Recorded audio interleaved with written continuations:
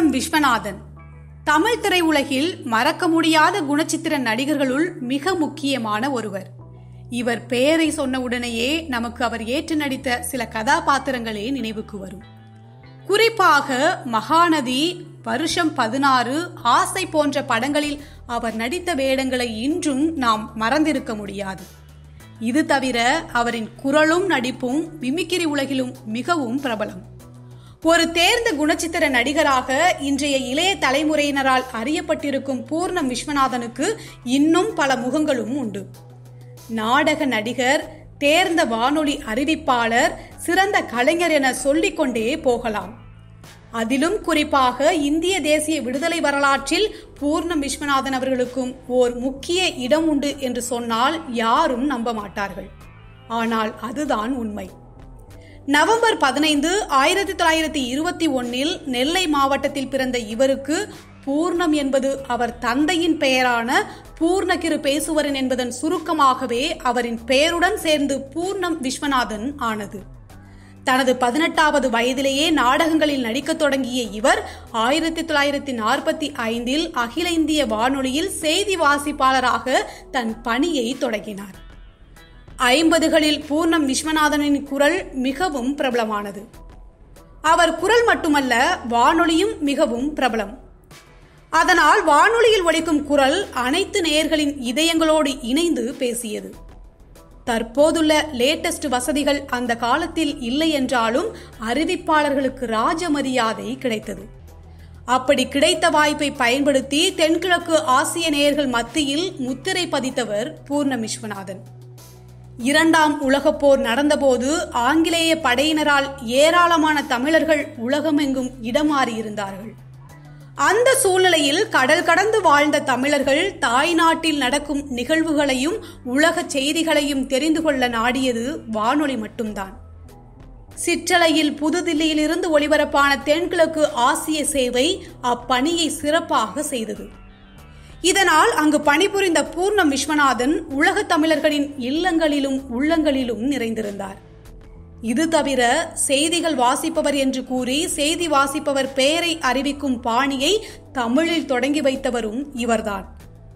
மேலும் 1947 இந்தியா சுதந்திரம் அடைந்த செய்தியை ஆல் இந்தியா ரேடியோவின் தமிழ் செய்தியில் முதலில் அதிகாலை 5:30 மணிக்கு கிழக்காசிய நாடுகளுக்கு அறிவித்த பெருமையும் இவருக்கு உண்டு. இவரை பற்றிய இந்த தகவல்கள் எல்லாம் இன்று வரை பலருக்கும் தெரியாது. இவரை போலவே இவருடன் பிறந்தவர்களும் அன்று மிகப்பெரிய ஆளுமைகளாக திகழ்ந்தவர்கள்தான். பூர்ணம் விஸ்வநாதனின் மூத்த சகோதரர் பூர்ணம் சோமசுந்தரம் ரேடியோ மாஸ்கோ தமிழ் பிரிவின் தலைவராக இருந்தவர். அங்கேயே ஒரு ரஷ்ய பெண்மணியை மனம் புரிந்து கொண்டு மாஸ்கோவிலேயே செட்டில் ஆகிவிட்டார். இன்னொரு சகோதரர் 50களில் எழுத்தாளராக புகழ் பெற்றிருந்த உமாச்சந்திரன். இவர் சென்னை டிஜிபியாக இருந்த நடராஜ் IPS அவர்களின் தந்தை. உமாச்சந்திரனின் கதையை தான் இயக்குனர் மகேந்திரன் முள்ளும் மலரும் என்ற திரைப்படமாக எடுத்தார் என்பது குறிப்பிடத்தக்க ஒன்று. விஸ்வநாதனின் தங்கை பூர்ணம் லட்சுமியும் டெல்லி ஆல் இந்தியா ரேடியோவில் பணிபுரிந்தவர்தான். இத்தகைய பன்முக திறமை கொண்ட குடும்பத்தில் இருந்து வந்த பூர்ணம் விஸ்வநாதன் அவர்கள் பின்னர் மேடை நாடகங்களில் நடிக்க ஆரம்பித்து கலைத்துறையில் நுழைந்தார். இவர் பூர்ணம் தியேட்டர்ஸ் என்ற நாடக குழுவை ஆரம்பித்து ஏராளமான நாடகங்களை மேடையேற்றினார். அதில் குறிப்பாக எழுத்தாளர் சுஜாதாவின் 10 நாடகங்களை பூர்ணம் விஸ்வநாதன் மேடையேற்றியுள்ளார். இதில் கடவுள் வந்திருந்தார், அடிமைகள், வாசல், டாக்டர் நரேந்திரனின் வினோத வழக்கு, ஊஞ்சல், அன்புள்ள அப்பா, சிங்கம் ஐயங்காரின் பேரன், பாரதி இருந்த வீடு போன்ற நாடகங்கள் மிக முக்கியமானவை. அதிலும் குறிப்பாக கடவுள் வந்திருந்தார் என்ற நாடகம் அமைச்சர் குழுவினரால் உலகில் எங்கெல்லாம் தமிழர்கள் பரவியிருந்தார்களோ அங்கெல்லாம் மேடையேற்றப்பட்டது.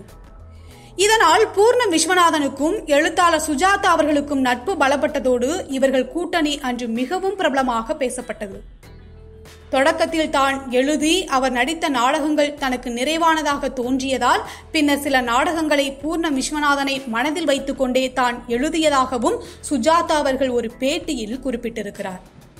இது தவிர அண்டர் செக்ரட்டரி, 50-50 போன்ற நாடகங்களை பூர்ணம் விஸ்வநாதன் அவர்களே எழுதியும் நடித்துள்ளார். 1979ஆம் ஆண்டு துவங்கி 1997ஆம் ஆண்டு வரை நாடகங்களை நடத்தி வந்த இவர் கடைசியாக திருவல்லிக்கேணியில் பாரதி இருந்த வீடு என்ற நாடகத்தை அரங்கேற்றினார். அதன் பின்னர் அவரது குழுவைச் சேர்ந்தவர்கள் கோகுலம் ஒரிஜினல் பாய்ஸ் கம்பெனி என்ற பெயரில் நாடகங்களை தொடர்ந்து நடத்தி வந்தனர்.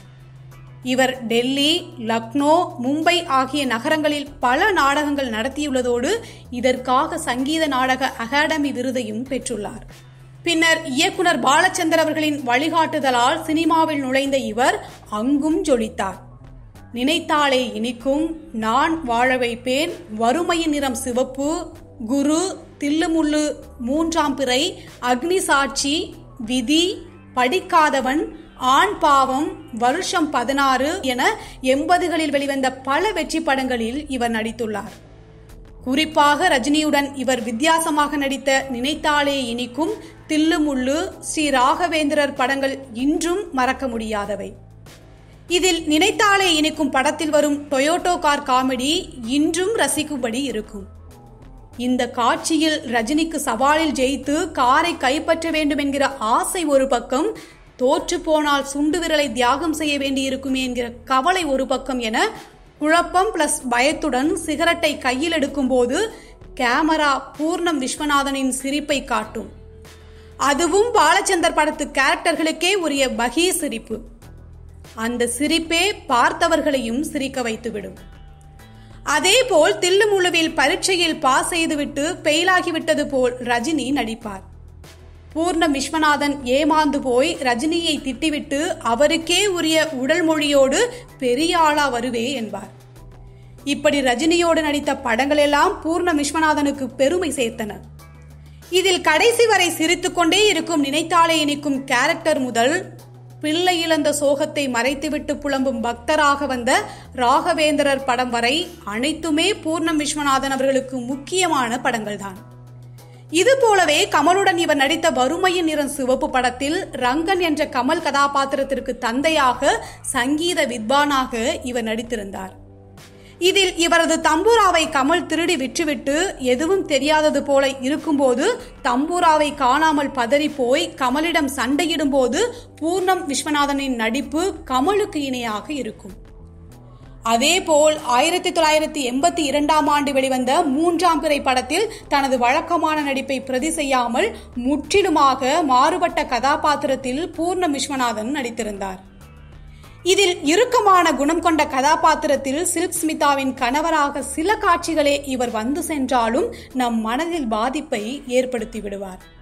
பின்னர் 1989ஆம் ஆண்டு வெளிவந்த வருஷம் 16 படத்திலும் இவரது கதாபாத்திரம் மிக சிறப்பாக அமைந்திருக்கும். இதில் கார்த்திக்கின் தாத்தாவாக வரும் பூர்ணம் விஸ்வநாதன் நடிப்பில் பார்ப்பவர்களை உருக வைத்திருப்பார்.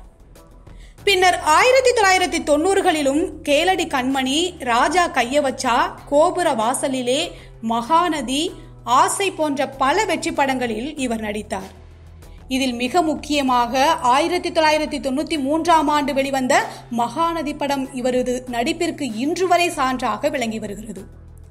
இந்த படத்தில் கமலஹாசனுக்கு அடுத்த முக்கியத்துவமான கதாபாத்திரம் பூர்ணம் விஸ்வநாதன் அவர்களுக்கு கொடுக்கப்பட்டிருக்கும். ஏறக்குறைய படத்தின் பெரும்பான்மை காட்சிகளில் இவர் வந்து செல்வார். சிறைச்சாலைக்குள் கமலும் இவரும் பேசும் மதம் குறித்த எதிரெதிர் சிந்தனைகள் சுவாரஸ்யமாக இருக்கும்.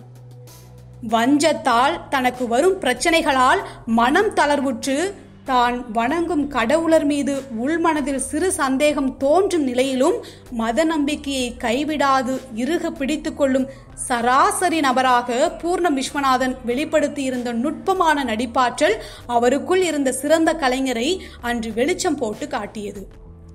அதேபோல் கல்கத்தாவில் உள்ள சோனாகச்சி பாலியல் தொழிலாளர்களது குடியிருப்புகளில் மகளை தேடிச் செல்லும் கமலுடன் பூர்ணம் விஸ்வநாதனும் செல்வார். அப்போது அவர் பேசும் ஒவ்வொரு வசனமும் அந்த காட்சிகளின் துயரத்தை மேலும் அனுபவப்படுத்தும் விதமாக அமைந்திருக்கும். தமிழ் சினிமா வரலாற்றில் பூர்ணம் விஸ்வநாதனின் மறக்க முடியாத நடிப்பு என்னவென்று யாரேனும் கேட்டால் நாம் தயங்காமல் சுட்டிக்காட்டுவது மகாநதி திரைப்படமாகவே இருக்கும். அந்த அளவிற்கு இந்த படத்தில் அவரது தேர்ந்த நடிப்பாற்றல் பதியப்பட்டிருக்கும். பின்னர் 1995ஆம் ஆண்டு வெளிவந்த ஆசை படத்தில் பூர்ணம் விஸ்வநாதன் அப்பாவி மாமனாராக வந்து பிரகாஷ்ராஜிடம் பலமுறை ஏமாறும் காட்சியில் நம்மை கடுப்பேற்றியிருப்பார். இறுதியாக தன் மகள் கொலை செய்யப்பட்ட விவரம் தெரிந்து கதறும் போதும், கடைசி காட்சியில் தீக்குச்சி பற்ற வைத்து பிரகாஷ்ராஜை கொல்லும் போதும் நிகழ்விற்கேற்ப தன் நேர்த்தியான நடிப்பை வெளிப்படுத்தியிருப்பார். இவர் சுமார் 86 படங்களில் மட்டுமே நடித்திருந்தாலும் கொடுக்கப்பட்ட கதாபாத்திரத்தை மிக நிறைவாக செய்திருப்பார். அதிலும் அப்பாவித்தனமான ஒரு நபர் எதிர்பாராத சிக்கலில் அகப்படும் போது மேற்கொள்ளும் சமாளிப்பாக வார்த்தைகள் வராமல் வெற்று ஓசைகளை எழுப்பி பிதற்றுவதைப் போல இவர் செய்யும் பாவனை தமிழ் ரசிகர்கள் மத்தியில் இன்றும் மிகவும் பிரபலம். இப்படி தமிழ் சினிமாவில் பல கதாபாத்திரங்களில் இவர் நடித்திருந்தாலும் இவரது முழு திறமையையும் நமது சினிமா உலகம் சரியாக வெளிக்கொண்டு வரவில்லை என்றுதான் சொல்ல வேண்டும். இதற்கு முக்கியமான காரணம், அநேகமான திரைப்படங்களில் அவரின் வசன உச்சரிப்பு ஒரே மாதிரியானதாகவே தோன்றியதுதான். அதற்கு தகுந்தாற்போல் திரையில் அவர் ஏற்று நடித்த கதாபாத்திரங்களும் அவ்வாறாகவே அமைந்தன. 2002ஆம் ஆண்டிற்கு பிறகு பெரியளவில் படங்களில் நடிக்காமல் வயது காரணமாக ஒதுங்கியிருந்த பூர்ணம் விஸ்வநாதன் சில மாதங்கள் நோய்வாய்ப்பட்டு 2008 அக்டோபர் 1 அன்று தனது 87வது வயதில் உயிரிழந்தார். இவருக்கு சுசீலா என்ற மனைவியும், உமா, பத்மஜா என்ற 2 மகள்களும், சித்தார்த் என்ற மகனும் உள்ளனர். இன்று இவர் நம்மிடம் இல்லாவிட்டாலும் தொலைக்காட்சியிலும் மேடையிலும் மிமிக்ரி கலைஞர்களின் நடிப்பிலும் இன்னும் பூர்ணம் விஸ்வநாதன் அவர்கள் தன்னை ஞாபகப்படுத்தி நம்முடன் வாழ்ந்து கொண்டுதான் இருக்கிறார். இது போன்ற சுவாரஸ்யமான தகவல்களை தெரிஞ்சுக்கிறதுக்கு எங்களோட சேனலை சப்ஸ்கிரைப் பண்ணுங்க. மறக்காம ஷேர் பண்ணுங்க.